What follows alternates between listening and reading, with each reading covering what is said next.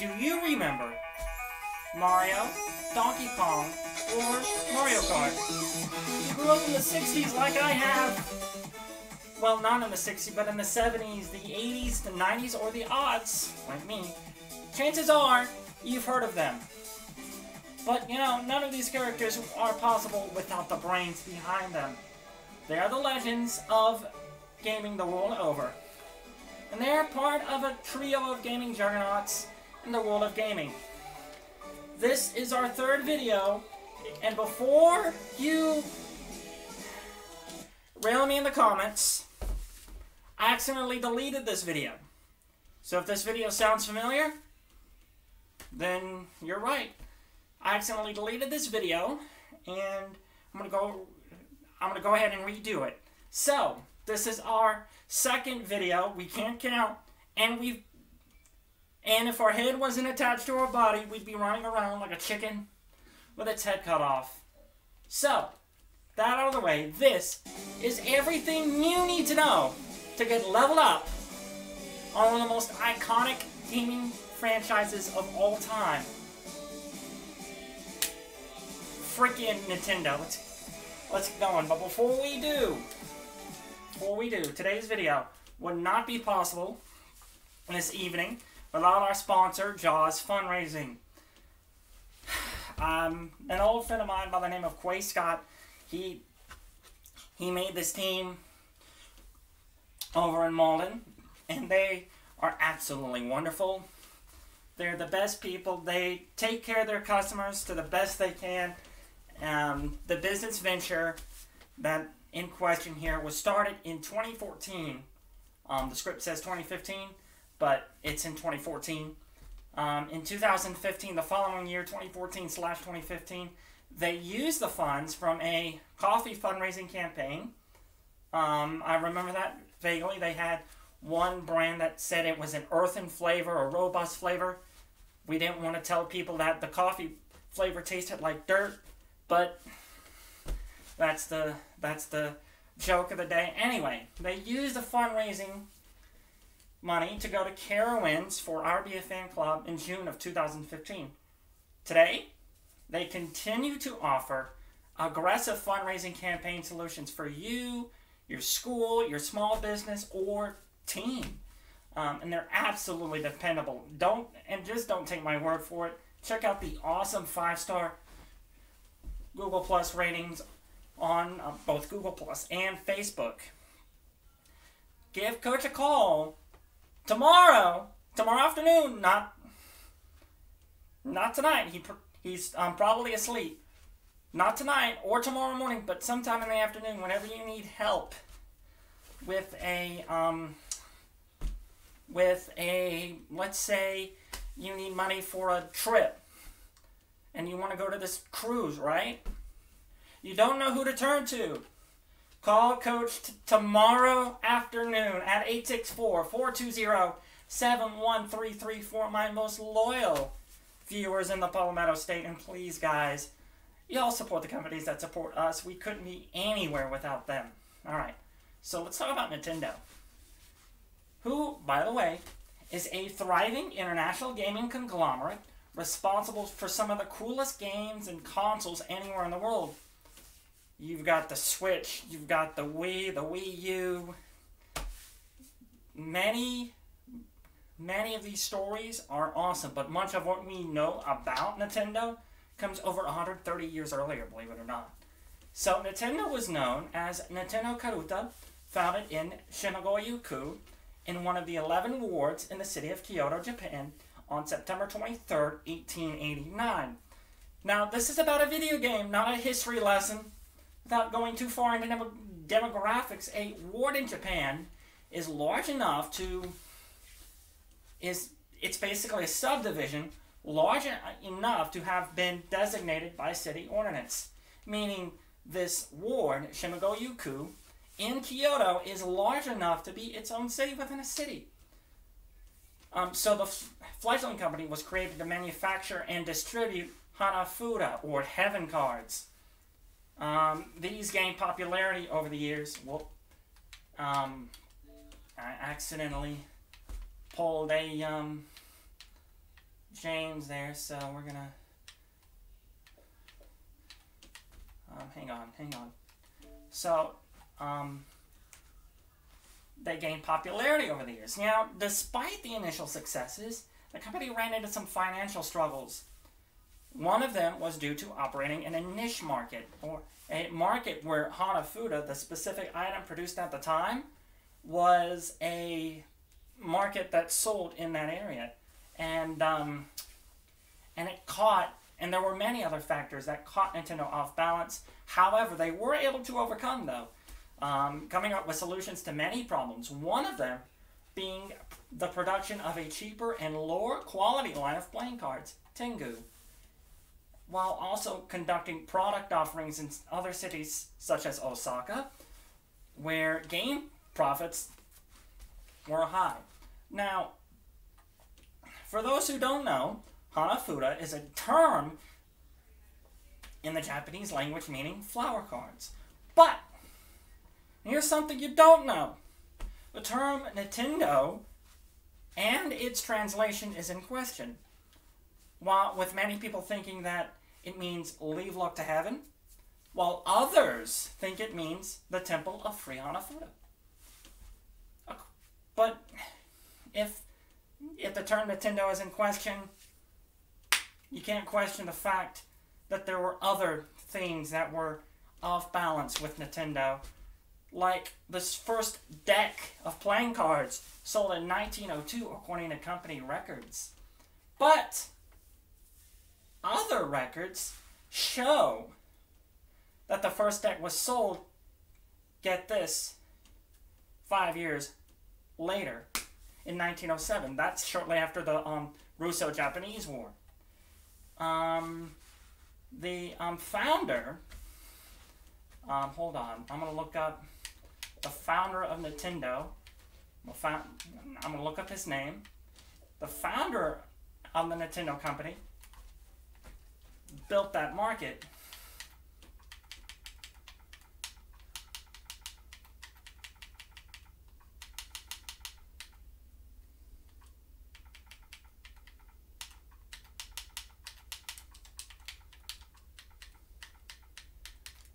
Now, here's the guy's name. His name is Fusajiro Yamauchi. He was born on November 22nd, 1859. And he was the guy that had to retire. And he handed over the business to his son-in-law, Sekiro Kaneda, who would later adopt the Yamauchi name. In 1933, Sekiro Kaneda established the company as a title partnership, titled Yamauchi Nintendo Company and Company Ltd., investing in the construction of a new corporate headquarters in a new building next door to the original one in a train station in Kyoto, Japan. Meanwhile, guess what? A little thing, I don't know if you've heard of it, maybe you have, known as the Second World War happened. It started technically in 1939, but many historians point to Japan for starting it over in Asia, which this war had a negative impact on Japan, leading to the ban on foreign cards being sold here in Japan.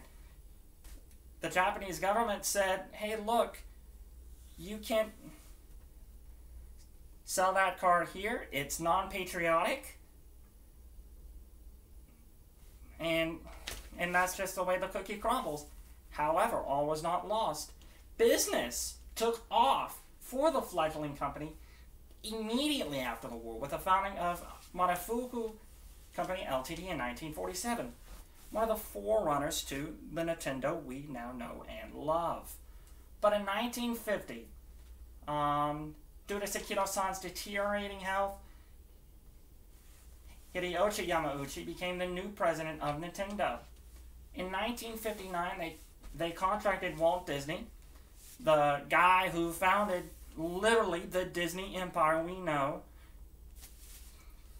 today, to incorporate many animated characters owned by the company into the Nintendo playing cards that they sold. And after many name changes, it became clear that the demand for the adult-oriented Hanafuda cards and the Disney-inspired playing cards were showing signs of exhaustion in sales. They needed something new. So in 1969, they attempted to launch their first sale in electronics, but it was a flop. Despite the gas crisis of 1973 leading to a shortage in prices. But it had one positive effect. It led to the rise of the Nintendo we now know and love as a gaming conglomerate. In 1974, Yamauchi acquired Magnavox and began development on the first video game console, which was a color TV game, launched on June 1st, 1977. But, and here's the most disappointing part, are you ready? It was sold only to Japan. But this only Japanese game was followed up with the Nintendo Entertainment System, NES, launched as a Famicom or computer or family computer. Now the Japanese market got it on June 15th, 1983, while I'm looking for a bottle of water or family computer selling at 1,400 yen. Meanwhile, the American market got the Nintendo Entertainment System as a bare-bones NES on October 18th, 1985. Now, despite a global crash in the game market, this console revived it. It would go on to become the longest surviving console in history, surviving until 1995 in the United States, selling 62 million units around the world. Meanwhile, in Japan, it remained in the Japanese market even longer, surviving until 2003. Now, although there were some similarities between the Famicom and the NES, there were some differences between the two. While the Famicom had a predominantly white plastic, dark red trimmings, a top-loading cartridge slot, grooves on both sides of the deck where you could put the controllers when they weren't being used, and a 15-pin expansion port for accessories, the NES featured a front-loading cartridge covered by a small hinged door that could be opened to remove or insert cartridges at will, and then closed up at other times when they felt that the game that was in there was what they wanted to play. But in Europe, through a strange partnership with Mattel, the same people behind the Barbie dolls and Hot Wheels cars,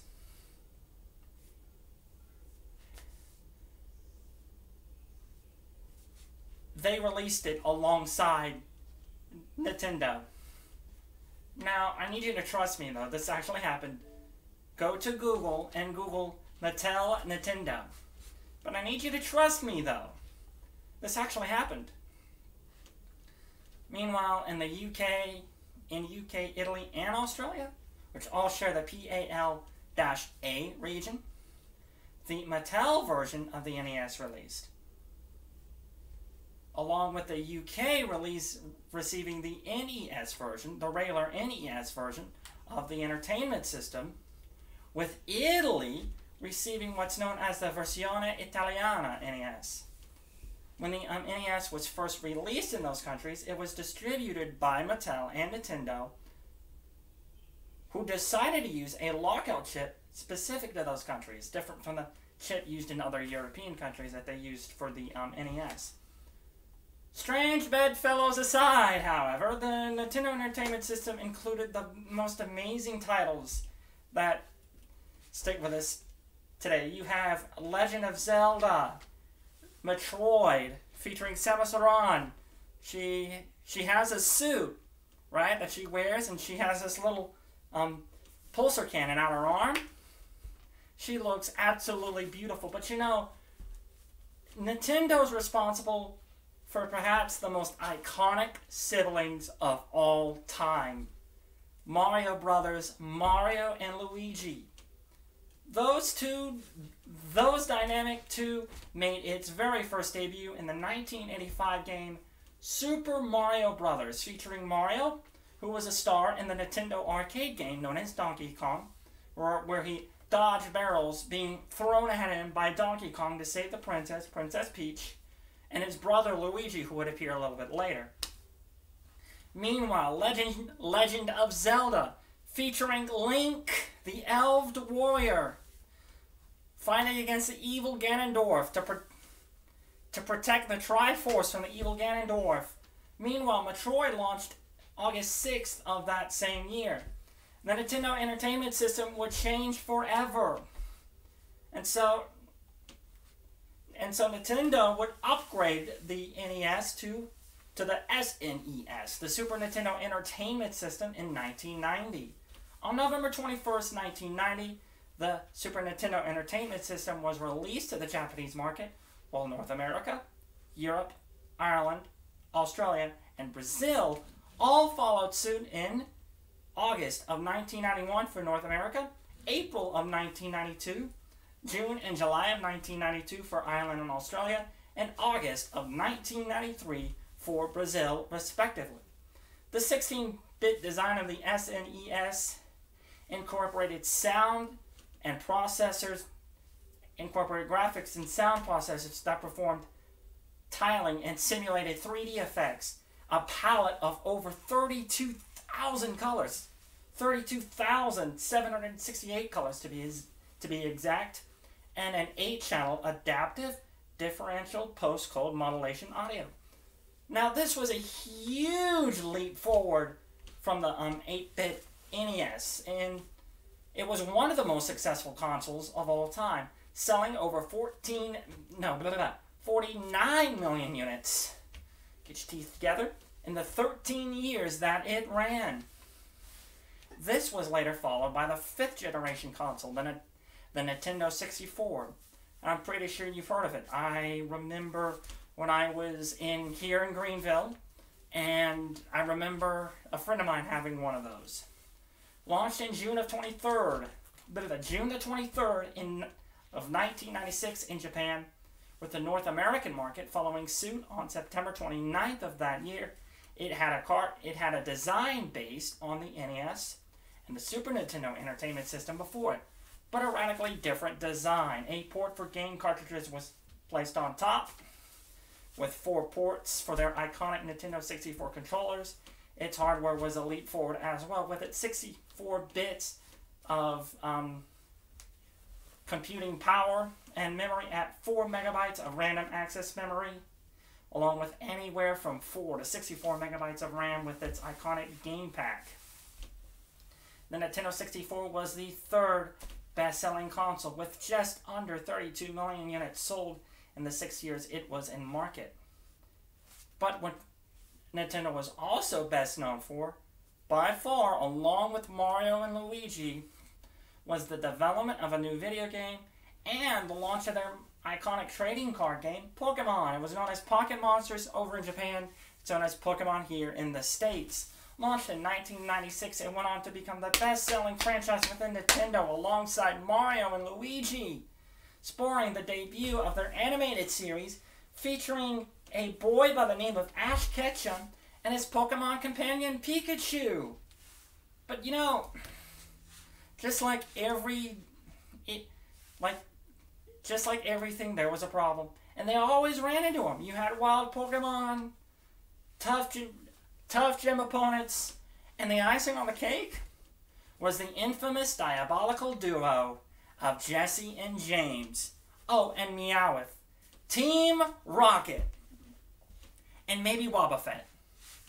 So, with sales skyrocketing of Nintendo's Pokemon, and of course Mario and Luigi, they decided to launch the 6th generation of their console series, known as the Nintendo GameCube. Launched in 2001 in both North America and Japan, it featured a concept never tried before, optic discs, which was basically a shrunken down CD game. Now I'm going to let you know, this part is important. It was never designed to run CDs or DVDs. However, it was a huge leap forward for the company. From cartridges in the 90s, by CDs by the end of the aughts, Nintendo was doing something right. And it was just in time, too. Xbox was released from the North American company Microsoft. We're going to be doing a video on down the road about those guys. PlayStation launched the PlayStation, and then you had Sega Saturn and those people as well. Now, cartridges would go on to be the basis for their handheld market, which was in full swing with the Game Boy, the second version of their handhelds. Launched in April of 1989, followed by North America 3 months later. It had a 3-year lifespan, but it ran on 4 AA batteries originally. Its predecessor was the Game & Watch, launched in April of 1980, which was primitive in design, but it was a huge leap forward for the company because they wanted to get into handhelds. However, the Game Boy would pave the way for future handheld portables alongside the Game Boy. The Game Boy Color followed 9 years later, launching on October 21st, 1998, and in Japan, and the following month elsewhere. So that's November of 1998, North America, Australia, Europe. It was like the Game Boy, sharing some of its design features with the original, but games for the first time, instead of just black and white, were now rendered in color for the first time ever in the handheld history for Nintendo. This basically paved the way for the next generation of handhelds being developed alongside the consoles. This was followed by the Game Boy Advance, which was released in March of 21st of 2001 in Japan, then on June 11th in North America, followed by the European launch game 11 days later.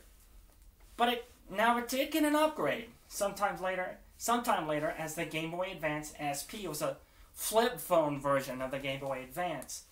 Yet the dimensions of this handheld game were a leap forward, the Game Boy Advance only needing 2 AA batteries instead of 4. However, it would be the next generation of handhelds that would completely change the future for Nintendo.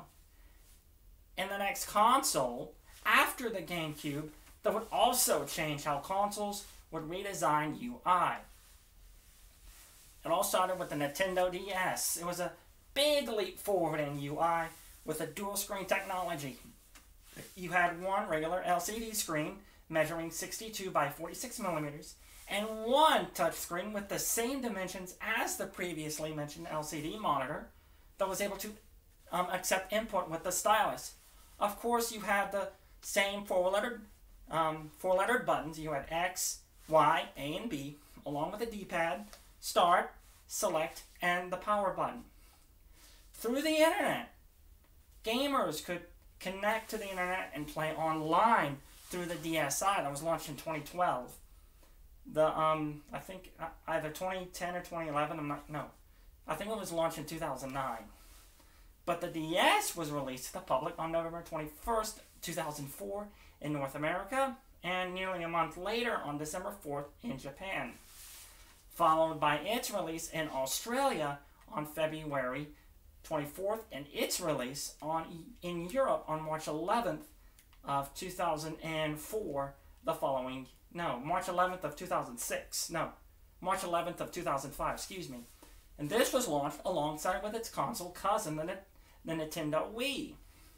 Now, the Wii was a new take on the old console, where this time, instead of you had the controller in the hands, you were the controller.